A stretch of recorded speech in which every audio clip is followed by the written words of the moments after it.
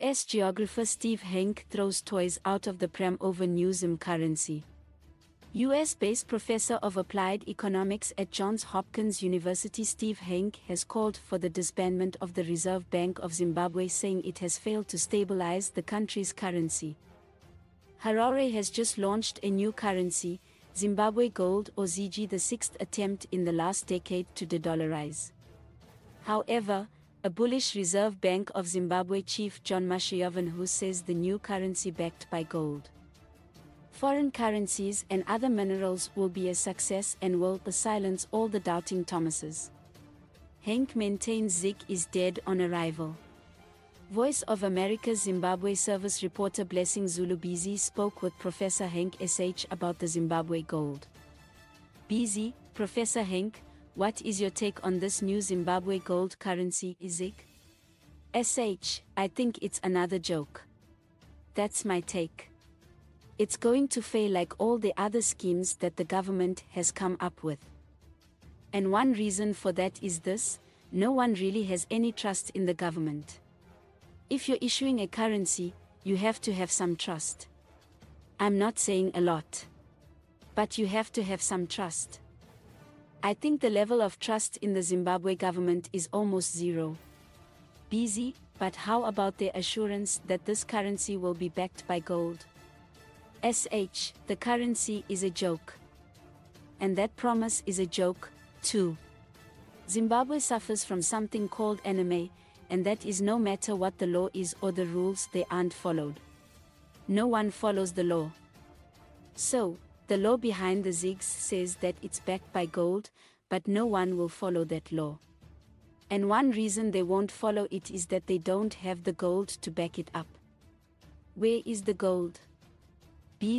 Well, they told the nation that there is a gold vault at the central bank, with just over 1 ton, and 1.5 tons offshore and some foreign currency reserves, all totaling $300 million. How much, really, is needed in terms of reserves by a country like Zimbabwe to have a stable currency? It's really impossible to know because it depends on how many units of the ZiG that they issue. If they issued 0 ZiGs, they'd have to have 0 gold backing. You see what I mean? It's a function of how many units of the currency they're issuing. The only hope for Zimbabwe is to fully dollarize and get rid of the central bank. They have to really get rid of the central bank completely. And until they get rid of the central bank and dollarize, nothing good is going to happen with regard to the currency in Zimbabwe. As you know, I've been studying this for years and I've been doing this kind of work all over the world. So I've seen a lot of currencies and I've done a lot of currency reforms. I've stopped a lot of hyperinflations. And that's one reason that I'm referred to as the money doctor. The money doctor says the new ZiG is already on its deathbed before it even starts. No one believes anything that the government is saying about currency, and that's why I said it's kind of a joke. Zimbabwe has become a joke. So, in the absence of a central bank, what other options are there? May you explain? I think that's the only option that would work in Zimbabwe because of this anime problem and the fact that they don't follow any laws, even their own laws they don't follow. And I think the only possibility is to get rid of the central bank and dollarize.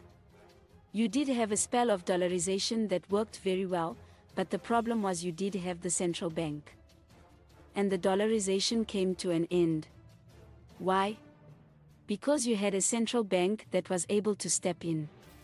And it's been a complete disaster after the dollarization was dropped, after official dollarization.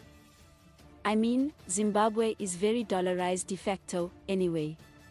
But when it was de jure, the system worked well. Biti Tendai was the finance minister. Things were under control, or more or less. For Zimbabwe, they did very well during that dollarization, official dollarization period. And then they started experimenting with different kinds of money. And the reason that they did that is they use it as a way to tax Zimbabweans with the inflation tax. So, The government lives off two things in Zimbabwe, the inflation tax. So that's one reason we know the ZiG will be unsound. It will allow the country to inflate in tax. With inflation tax. And the other tax is that the government is basically stealing from the miners. Natural resources are taxed one way or another. And that's how the government lives. Two sources of revenue. Theft from the miners and number two, the inflation tax. BZ, let's step back a little. If Harare gets rid of the central bank, can they replace it with, say, a currency board? No, a currency board will not work in Zimbabwe. I originally, in my book that I wrote on Zimbabwe, Hyperinflation to Growth was the name of the book. Was published in Harare. Alright. I recommended the following options. 1 was the currency board and 2 was dollarization. Now I've changed my opinion given the recent history since the hyperinflation. That book was written right before the hyperinflation. And I changed my mind about the feasibility of a currency board, because to have a currency board you have to follow the rule of law and they don't follow the law, and enemy is the enemy of something like a currency board. So, I would not recommend a currency board. You have no monetary institution. The government should have nothing to do with currency in Zimbabwe. You must get rid of the Reserve Bank and fully officially dollarize. BZ, but the new central bank chief John Mushayavanhu says he sees this new currency ending market volatility. Your take? Again, do you really believe the new governor? No one does. We've heard them saying this song forever in Zimbabwe. It's really a joke, at this point it's embarrassing. BZ, so how many months are you giving this new currency before it tanks or battered by depreciation? I think it'll start being eroded immediately. The ZiG will zag immediately.